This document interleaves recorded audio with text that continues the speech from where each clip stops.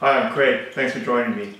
I'm going to explain to you a number of features of the RICOH THETA V using the plug-in technology. I did a bunch of tests, and some of them work, some of them doesn't. It gives you a taste for what is possible with the RICOH THETA V plug-in technology. Thanks. With my THETA V turned on, I call up Visor, press View. Visor now connects to the THETA V.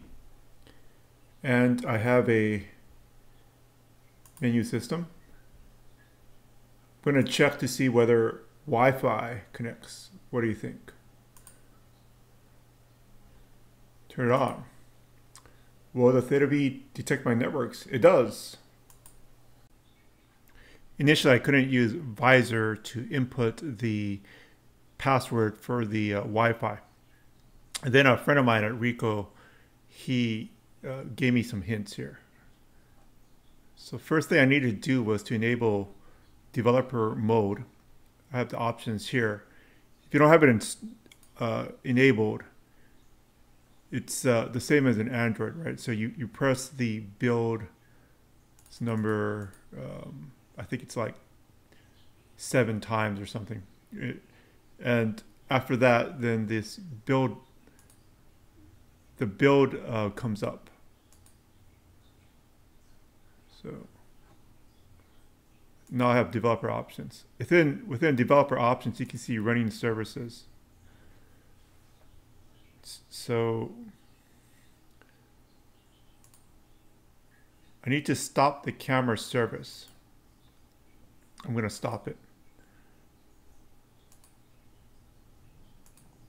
So now if I go back, I can input the password, or I can use the keyboard to input text.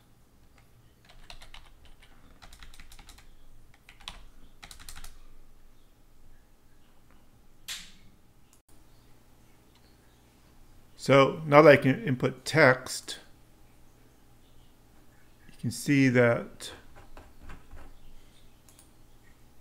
I'm now connected to Wi-Fi. This is just to test the functionality of the THETA V. Obviously, when you're using it, you're going to need to build your plugin to with the SSID, somehow save it into the parameters, and then have the plugin automatically connect to the Wi-Fi. But this is just to test whether there's any problems connected to Wi-Fi. And it's normal, the same as in a normal smartphone. So another test I did was just using the standard WebView browser, whether internet access does go out.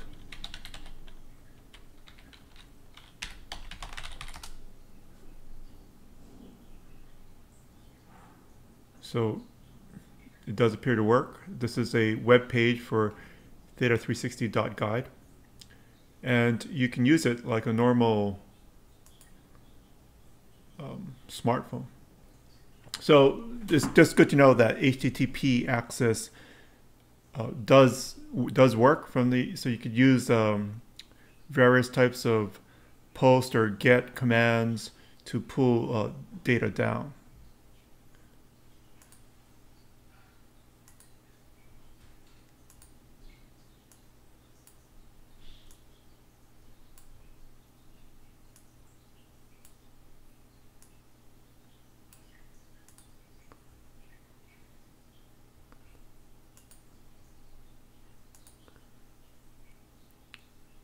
Next thing I tested was just a normal note.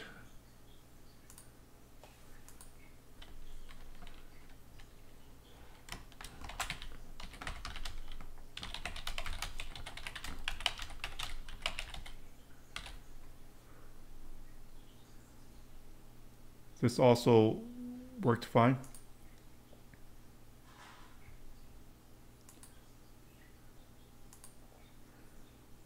Then we got to some more interesting things. So you probably can't hear it because the THETA V, which isn't actually close to this mic, is actually playing the music, or the actual speech from Martin Luther King.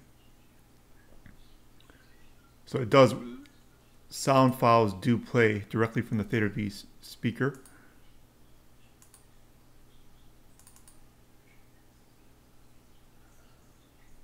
I did use Messenger. I don't think my friend Jesse is online right now.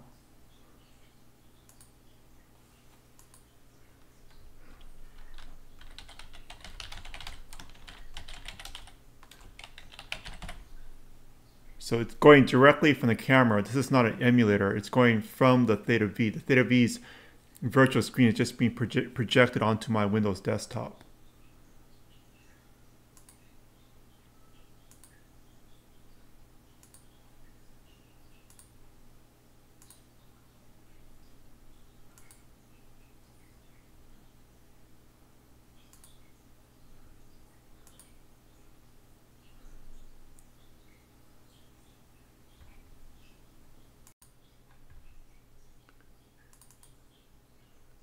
The calculator does work.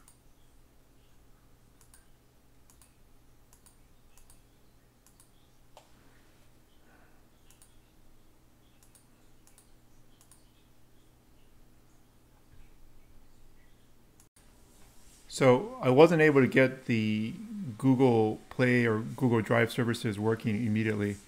I'll probably have to modify it or write a plugin to push to it. Although I do think that other people in the community have gotten it to work from the plugin. It wouldn't work just from the APKs that you can download from the Google Play Store. Hi, thanks for joining me. I hope you learned a lot about the new plugin technology and you got pretty excited about it like I am. So if you want to join the plugin program, please contact my friend Jesse Kasman. His email is in the link below. Thanks.